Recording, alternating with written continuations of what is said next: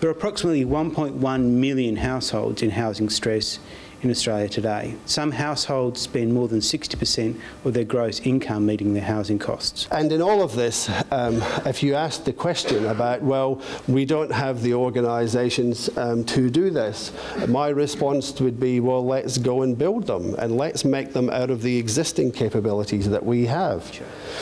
Architects, I'm convinced, can actually design and develop the solutions that will supply high-quality living spaces at an affordable price into the future.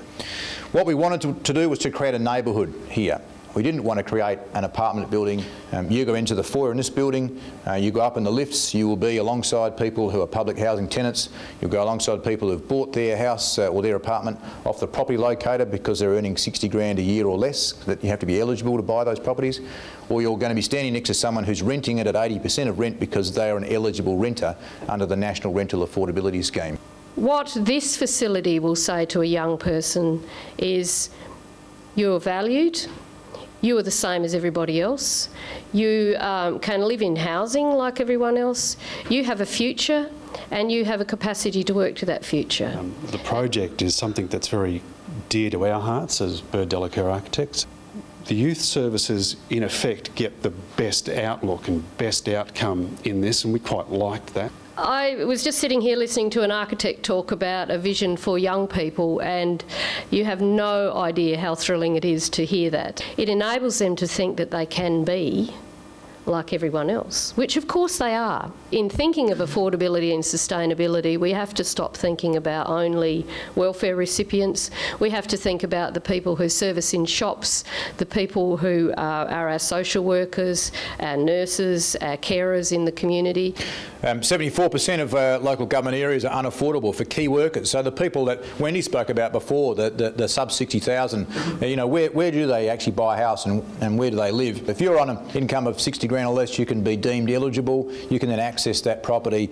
It's an exclusive property listing. So you go on the property locator, anything with a key icon. If you're not eligible, you can't access that property. In 1980, average household income 20, you could get into a house for 60. So we've traditionally had a multiple of 3.